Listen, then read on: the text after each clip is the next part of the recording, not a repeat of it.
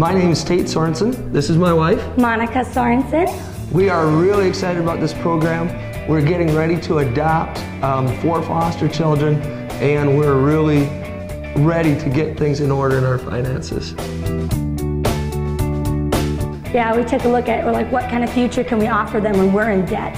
When we have credit card debt, when we have these bills, and it's like, you want to give them a better life than they've had, a better life than we've had, and knew that things needed to change and we needed help.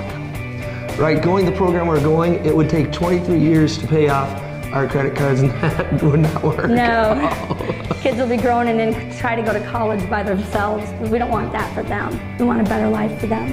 Absolutely. Glad for this opportunity.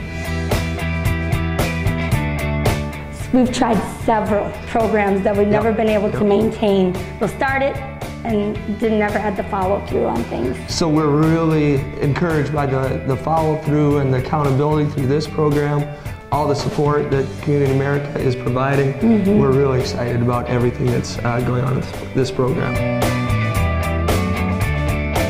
There'll be a lot more freedom because when your finances are in order, then there isn't that stress in the home. Then the kids aren't going to feel that either. When we're like, oh, how do you pay this bill or whatever, you know, then the kids aren't going to feel that stress either, because we look at them so much of how do you impact and help them when you're struggling.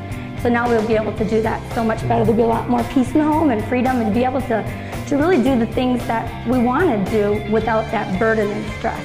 Yep, then we're really even seeing some credit cards and possibly even a vehicle paid off. So we're really looking forward to that. Yeah, we're determined. We're going to do whatever it takes. We've got to make this work, because it's now when. If you don't do it now, when is it going to happen? It's like you have to take that stand and say, okay, now's the day. We're going to do this, and you just jump in. It's like just straight into the water, and we're going to swim. We're going to make it.